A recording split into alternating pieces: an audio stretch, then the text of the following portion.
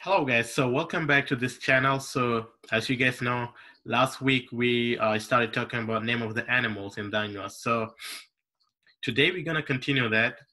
First I want to apologize because my voice is not uh, good today. I don't feel okay.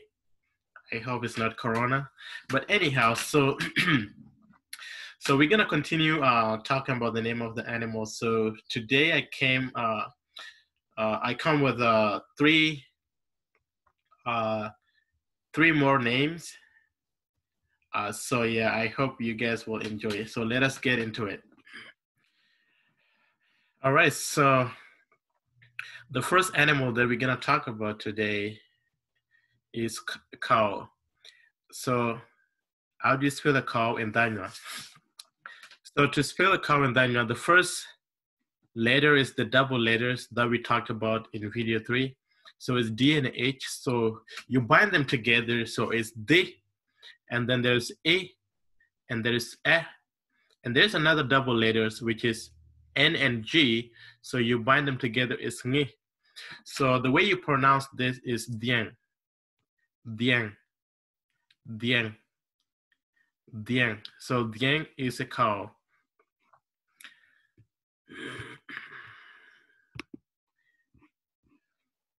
And the next animal is a pig. So how do you spell a pig in Dha Anywaa? So the first letter is O, O, and then you have a double letters here, T and H is T, T. So there's Hu and Ri. So you bind everything together. So it is Utur, Utur, Utur, Utur. So Utur is a pig. And the last animal that we're gonna talk about is sheep. So how do you spell sheep in Dha Anywaa? So there's a Ri, Ri, and then you have a double O, and then you have a double me, and there's O, O. So when you bind everything together, it's Romo, Romo. So Romo is a sheep in Dha Anywaa.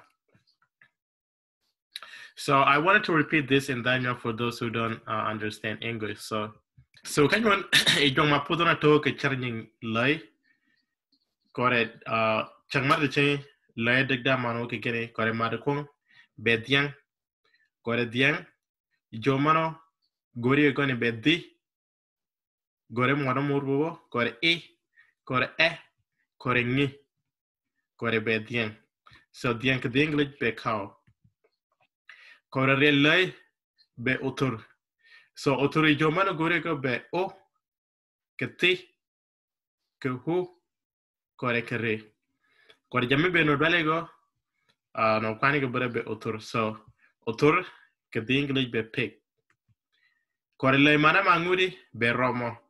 So romo gori goro ke ri kore ke o ariyo kore ke mi ariyo kore ke o angudi kore no dwale ke bed be romo. So romo ke English be sheep. Yeah, so today is gonna be short. Yeah, sorry for that.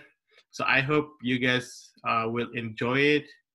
Yeah, again, so make sure you know how to spell things because as we progress, things are gonna get harder and we're gonna get to writing sentences. And if you don't know how to spell things, then writing sentences will be so hard for you.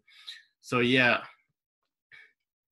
this is it for tonight. Yeah, I hope you guys have a wonderful night. Bye.